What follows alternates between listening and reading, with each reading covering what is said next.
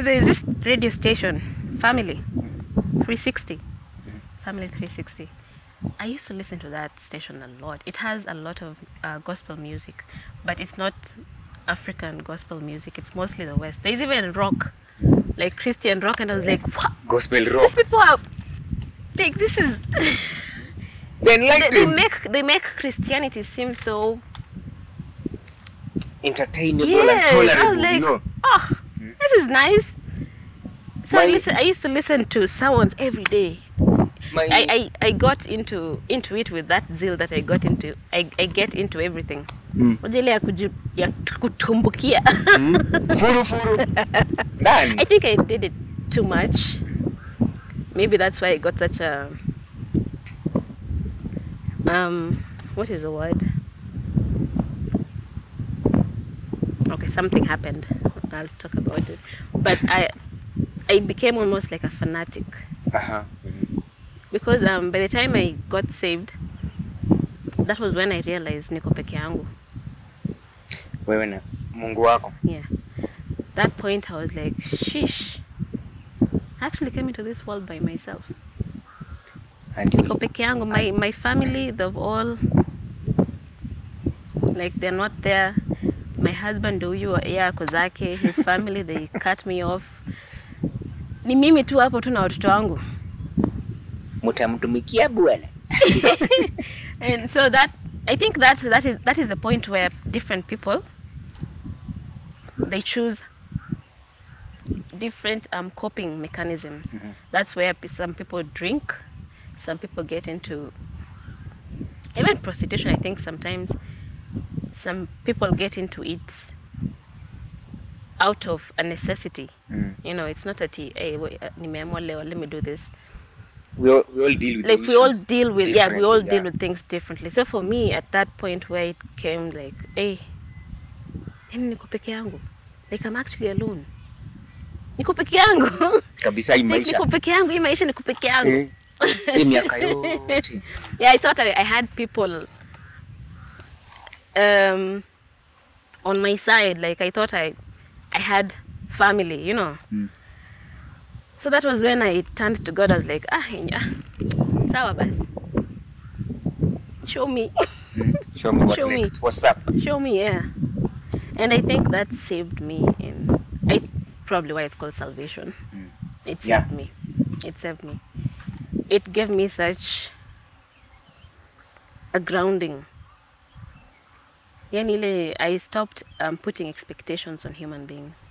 I stopped being sad that, oh, my mom is not there for me.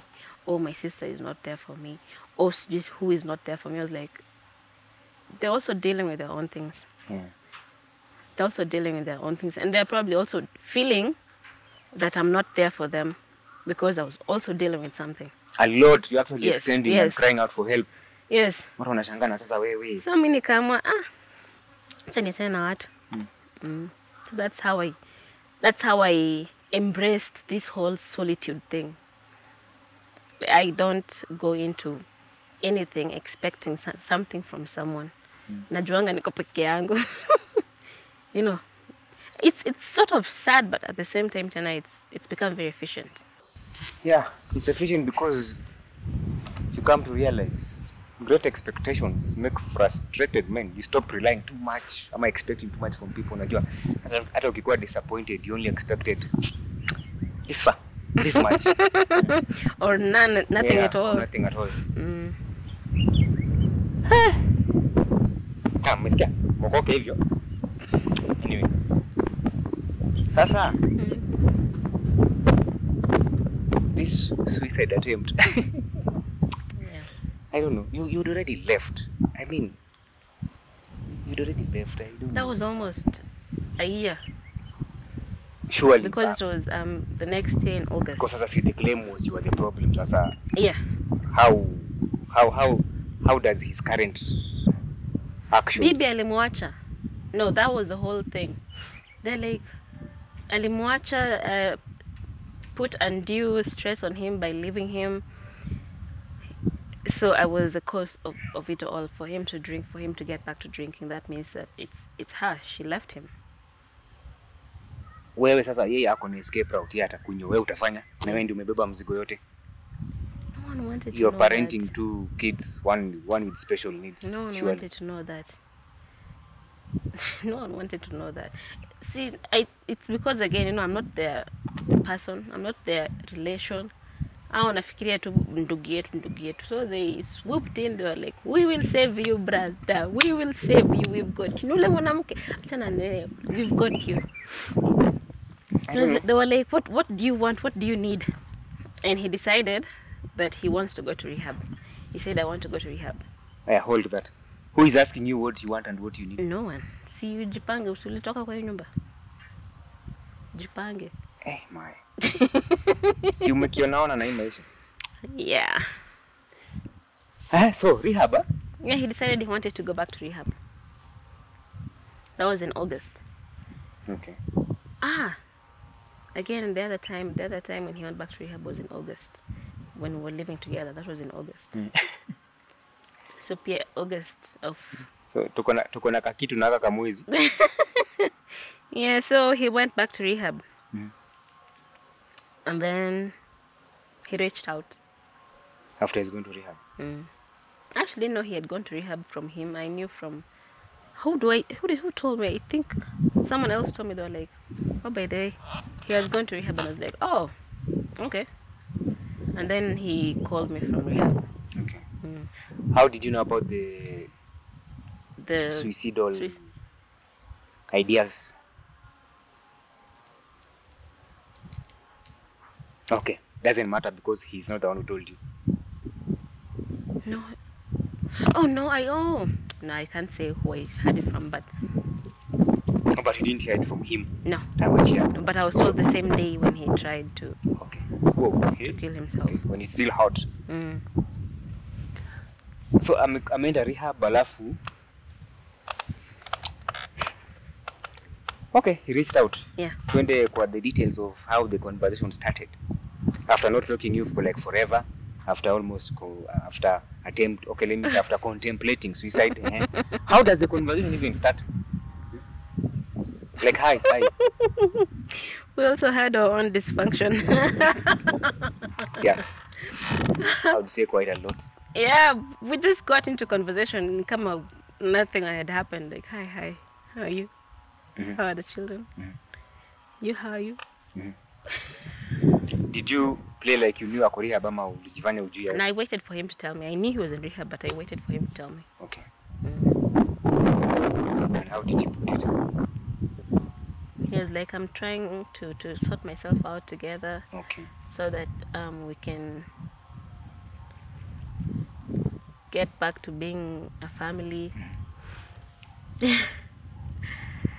Yeah, he was like, let me sort me out, and then when I come, we can sort us out. And I was like, okay. Yeah. When I see women, we give so many chances. This time the rehab, what is it? Is that a sentence? Is it a sentence? Or the duration? Rehab duration, it was supposed to be for a year. What? Sasa yamekuwa hardened. Oh yeah, when you checked in, you were given your estimated time to... No, he was taken to a different rehab that for them it was 1 year. Oh. Not the same one, in 3 months.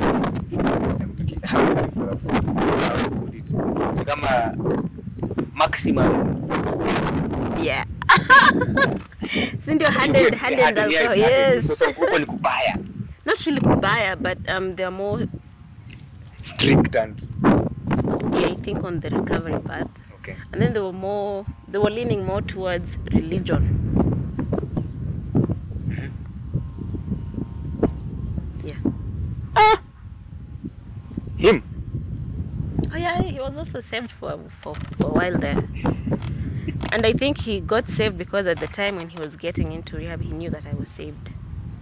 So he was also trying to... Okay.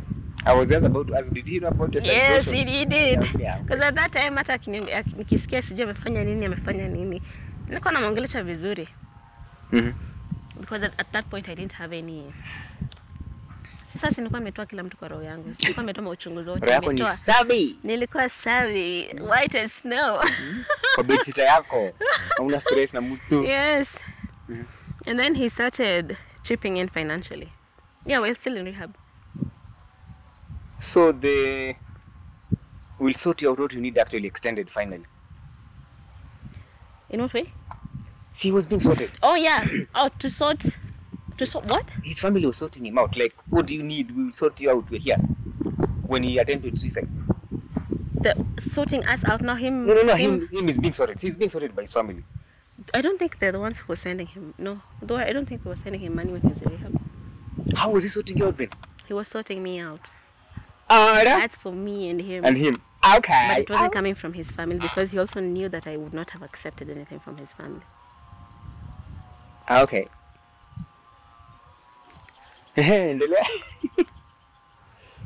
Yeah. So ako rehab uko bedsitter. I know, me insisted bedsitter.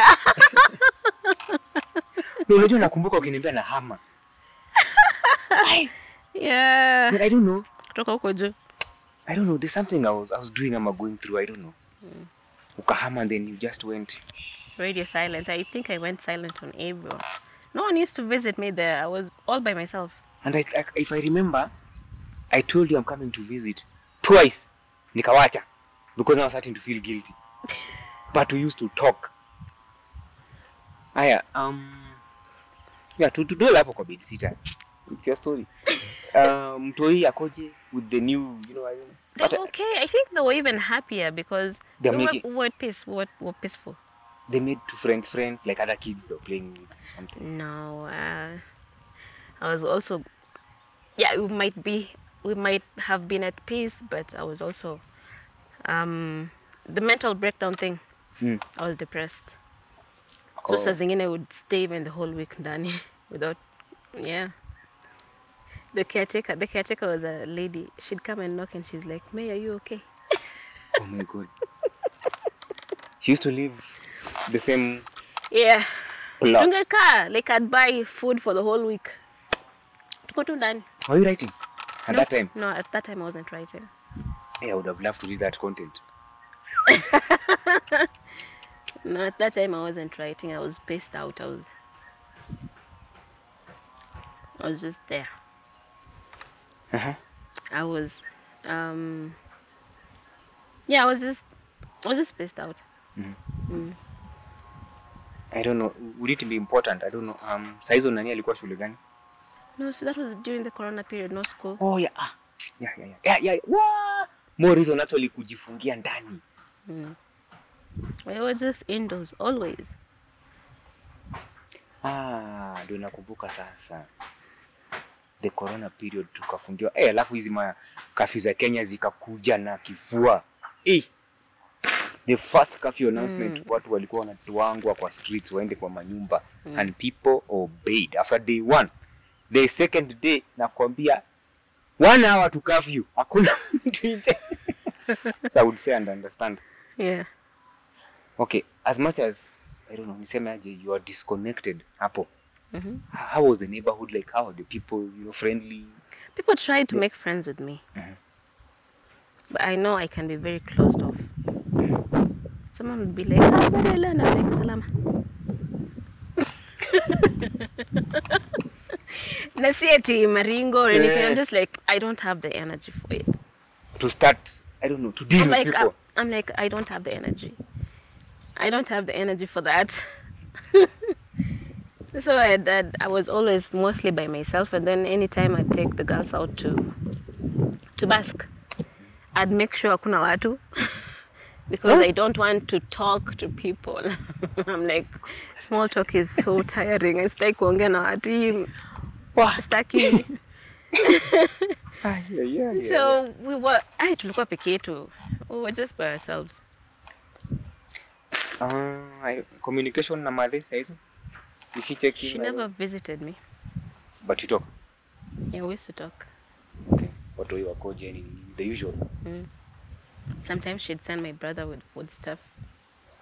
And then during that period, for some reason, strangers used to send me money. They'd send me food items, like without even me asking. And I was like, ni Mungu. I think hey, human beings, like, the phrase human, nuskanga be human. It's a default setting in us until you decide to be demons. Yeah. Like someone can just see you and feel,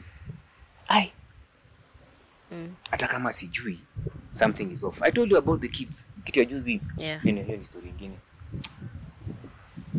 The mom called and couldn't believe whatever happened after we were told this is what is happening. But I think it's in our human nature. Yeah.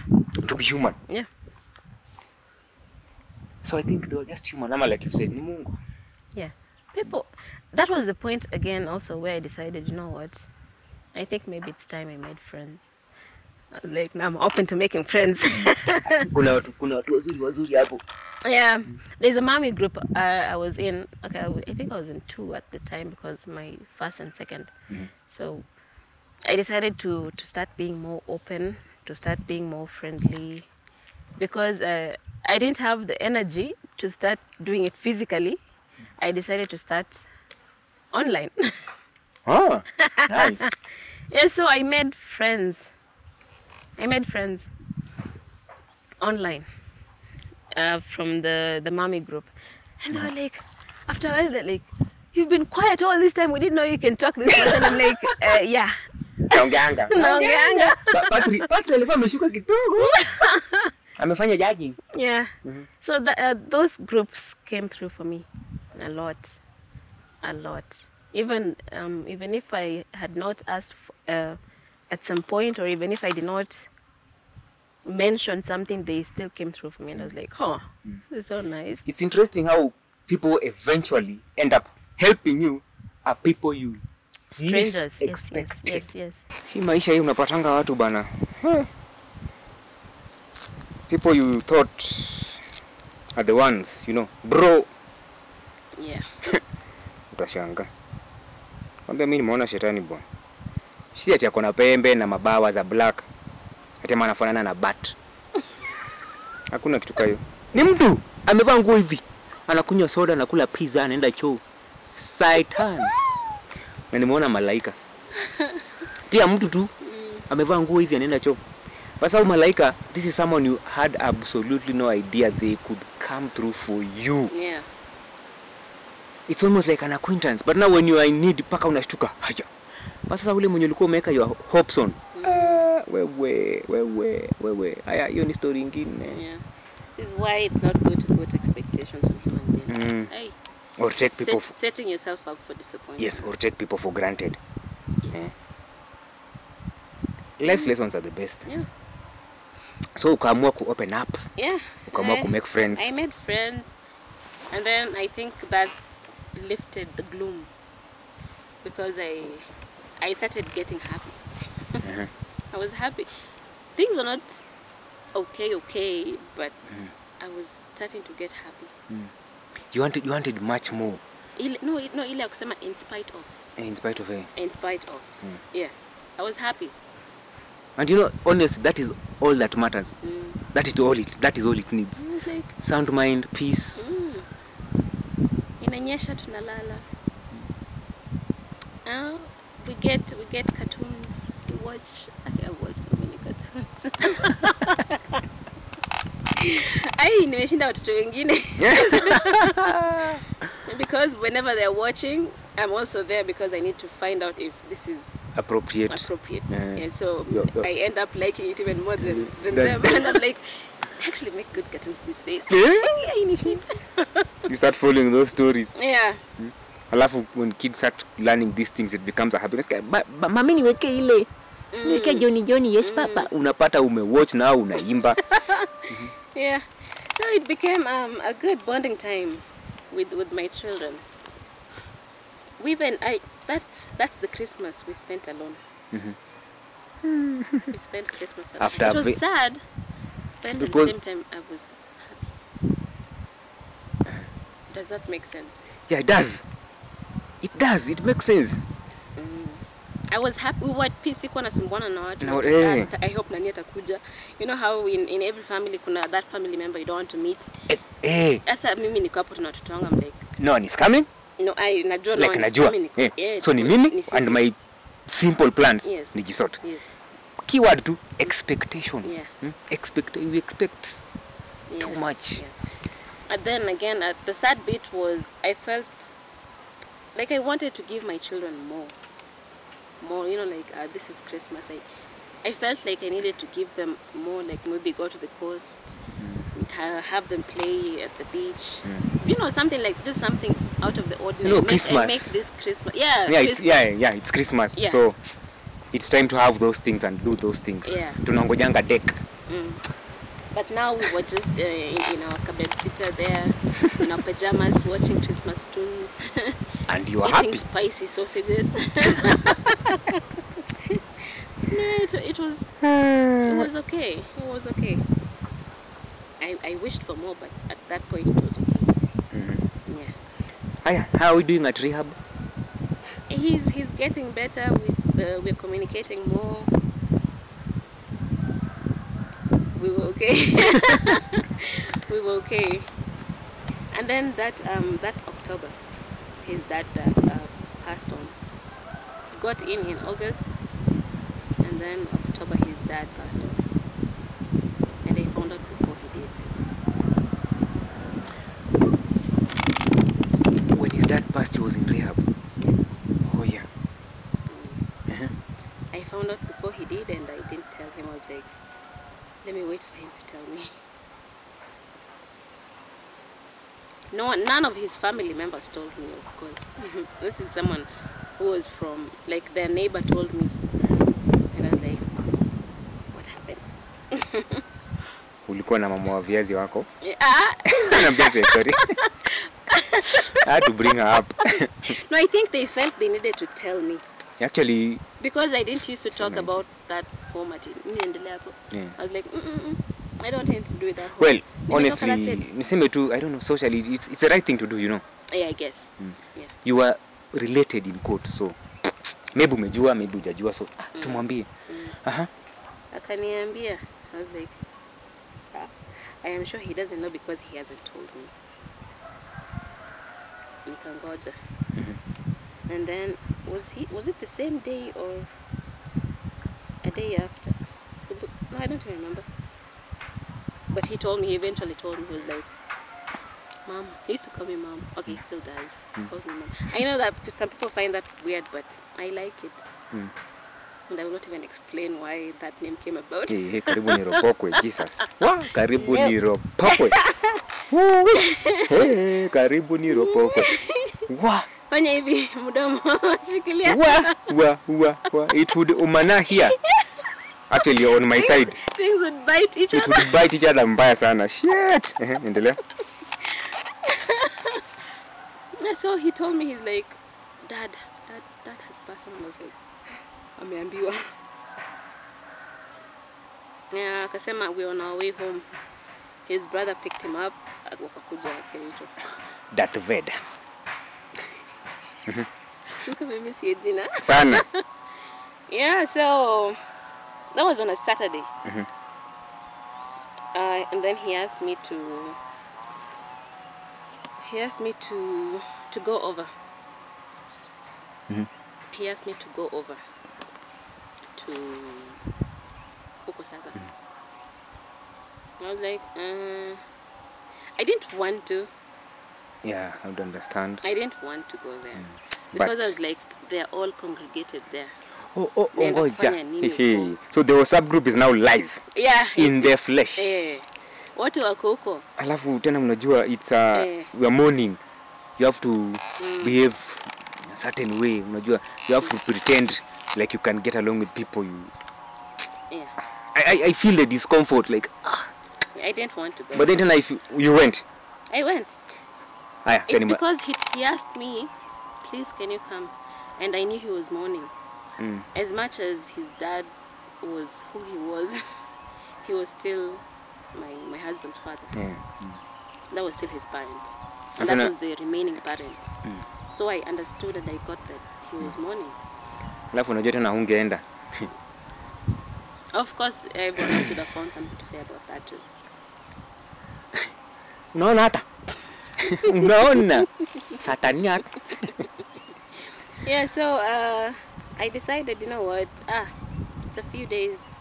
Let me go and greet my and just go through it. Hey, greet your in-laws. Sema tu. Not greet, not GREET, GRIT. Oh. Oh, it wasn't like at your visit and come back. No, tulika huko. How long? 5 days. 5 The days. longest 5 days in my life.